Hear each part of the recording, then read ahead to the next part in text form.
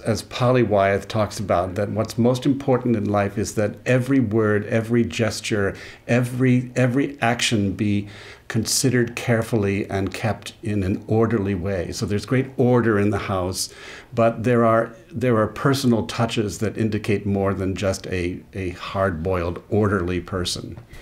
I would describe it as more Bauhaus with French antiques. Very clean line, very minimalist, great reliance on large glass windows, really without any kind of historical detail, architectural detail. All the furniture is white. The carpet is white, so it would be a frightening environment for some people because it is so pure, but it's very strikingly clean.